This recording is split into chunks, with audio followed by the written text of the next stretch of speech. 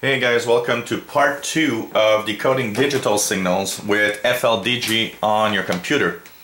So in the first part, we talked about, FlDigi, how to get it on the web and how to install the software. But then you'll need to plug in a radio and also tweak to make sure that everything works right and how to know if it works right or not. First of all, you will need an audio cable to hook up your computer to the radio. And an audio cable is something like this. This is an example of a small audio cable. So this is a regular cable with basically these are, the same type of plugs that you'll get in an MP3 player or a Walkman or, a small radio. They're, I believe, 1/8 of an inch plugs. Now there are two types. Here is a mono type. This is the one I'm using, which is mono. So there's only one little black line on it. A stereo plug has two black lines because it has one more line for the stereo. Now both work in most cases. So if you don't see a mono one, take the stereo one. And if you don't have a stereo one and you see only a mono one, take the mono one. It's gonna work anyway. I've never seen a case where it didn't work even with a stereo plug. So that's the first thing that you'll need to get. Now, where do you get this type of cable? Well, this I bought at the local electronics surplus store that's not very far from here. Typically, I would say that probably in the United States, Radio Shack should have some type of cable like this, which is at each end a Walkman style plug. So you really need to have those at each end.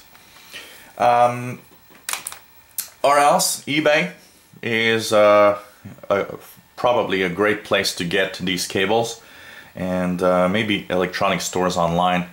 They're not very difficult to get, but you need to go to the right store to get them. Once you've got your cable, you have to hook it up to the radio. Now, on my ICOM, I've got an output right here. I've got, if I just zoom in here, I've got right there, which is a basically a output, record out that it's called, and that's what I'm using actually, the record out of my ICOM. On some other radios, you might need to use the output for the earphones. If you have a portable receiver, because most of you guys will not have such a receiver, but you'll have probably a portable receiver. Well, two types of receivers. For example, here on my FlDigi G5, there's a line out, which is great for that. So if you have something called line out on your radio, you're in business. This is cool. This also means that you can actually plug it in and listen to the radio at the same time. The FlDigi G5 has a line out. If you have a Decoding DE1103, it has a line out on the right side also, which is pretty cool. So that's also very, very nice.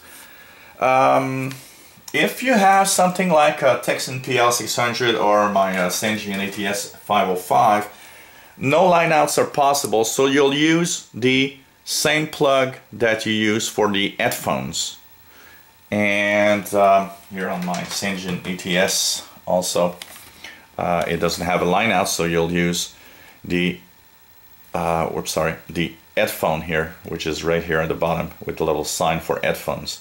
So this is how you'll hook up. Now you might say, okay, but if I hook up through the headphones, I won't hear any sound. And that's one thing that happens if you don't have a line out. You'll have to listen to the sound through your computer at that time. So how do you do that? Let me just plug in one of my receivers. So I'll plug in the ATS, Sangean ATS, and we'll just leave it at some station here, WWV. So what I'll do is, of course, I'll hook up my cable, so that little precious cable that I told you need, you'll of course hook it up in the headphone jack of your radio. And the second part, the other part, will go on your computer's input of your sound card. Now, if you use a laptop, the inputs are usually either on the sides or on the front edge of your laptop. So take a look, you'll see there's usually two spots. One is for the headphones and one is for the input. So you just have to hook it up to the right place. How do you know if it works or not? That's the second question. Well, the best thing you can do is look at FlDigi's waterfall here.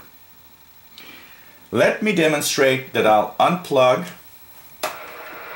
So here's the unplug. And look at the color of, usually when you plug it in, the waterfall is either black or very deep blue, meaning there's almost no sounds.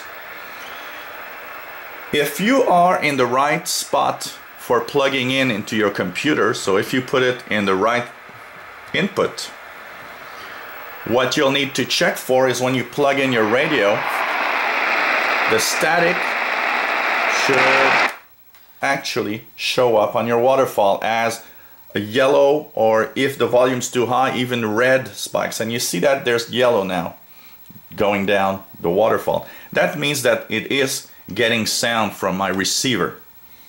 So that's a good thing. Now,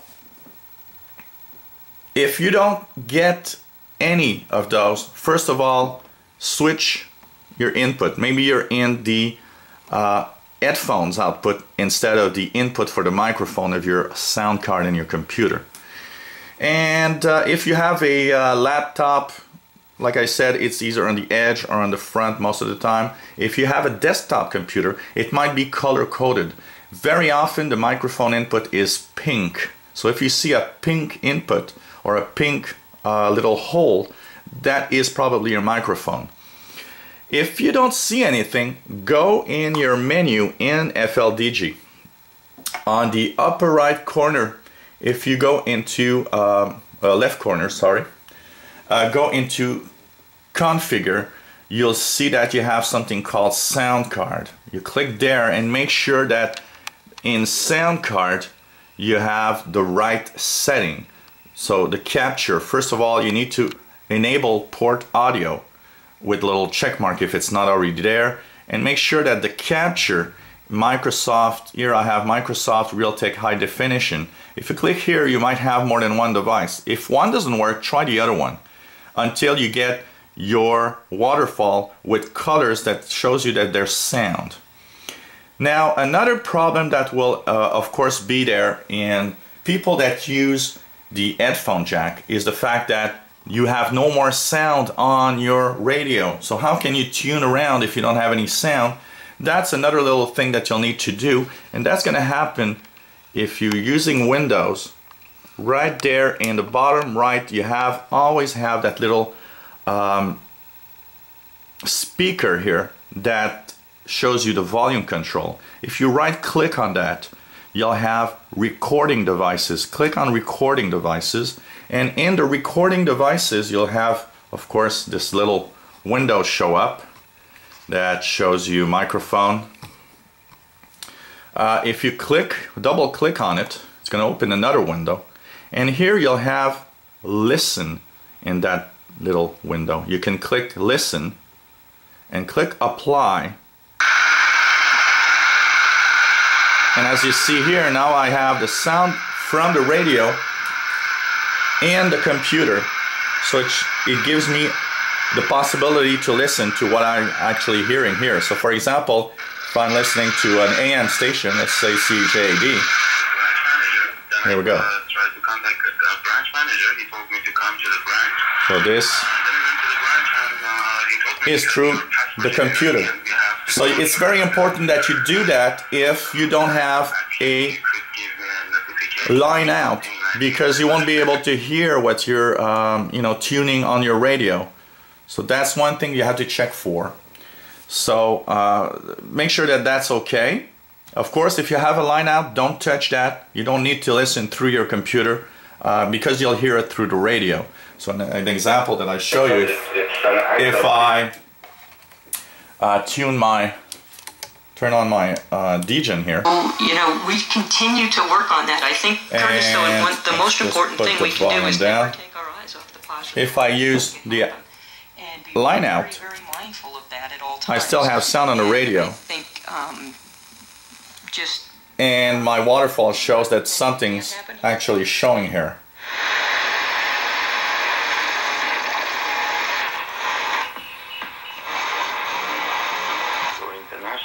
So you get all these lines to show that there's some sound. So take a look, have the right cable, plug in your computer, play with the settings that I showed you. Remember, right click on your little speaker if you don't have the sound, and you know, use the configure menu on the upper left of FlDigi, go into sound card, make sure your inputs are okay. That's very important. One last thing, and the problem is noise.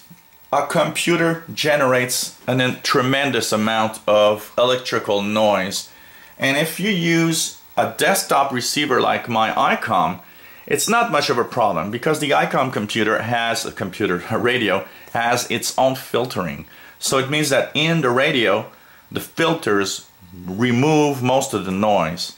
But on the most portable receivers that you'll want to listen to, unfortunately that doesn't happen. So if you have a laptop, the best thing you can do when you're tuning the bands will be to unplug the laptop's power supply. It's going to make a tremendous difference, and I'm going to show you an example here. Here's, let's take the Decoding D1103 here. Let's put it onto a shortwave frequency with a volume a little higher. So here I've got 5040 tuned here. If I plug in my computer, so I'm just going to plug in, and I want to plug in now to the radio, listen to the difference in noise.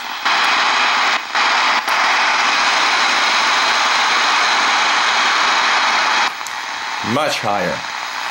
But if I do the same and I'll plug my power supply, the noise is actually much lower now. So it gives you an idea that using your laptop without its power supply, just on the battery, is probably the best thing you can do on a laptop. On a desktop, you cannot do that, unfortunately. So two things you can try if you have too much noise is, first of all, buy a good quality cable. A lot of these cables are very cheap, and what you need is one that has a good shield on it. And actually the one I use all the time, which is this one, is one of the best for that. But unfortunately this one came with a cartridge for the Commodore 64 way back in the 80s. It's the same wire that I'm using, and it was well shielded because a Commodore computer would actually send too much noise on the radio. So this one is really well shielded. And another thing you can buy is what we call a toroid core. These are little cores of magnetic or you know, like steel. And what you'll want to do is take the wire and make loops inside the coil so that it actually limits the amount of noise that comes from the computer to the radio. So these are little things you can try for. When you start doing digital mode decoding, your biggest enemy will be computer noise crawling in your radio, and especially if you hear or you use a portable receiver. Second thing also, or third thing, is put your radio, you know, take that wire that you plug in your computer and extend it as long as it can, and bring your radio as far away of the computer as possible, because another enemy will be, of course, your computer will generate a lot of noise. So if you put the radio far away from the computer, you know, extend that little cable as much as possible, you'll have less computer noise also going in the receiver. So this is part 2. Hope it's not too complicated. Now you know how to hook up your computer and your radio together. You know how to hook up a portable receiver, and hopefully you got the cable, you got everything right. You've noticed that in the waterfall it works when you plug in your audio of your radio. We're going to move on to part 3, which will be decoding your first signal, and that will be Morse code in part 3. So hope you enjoyed this series 73.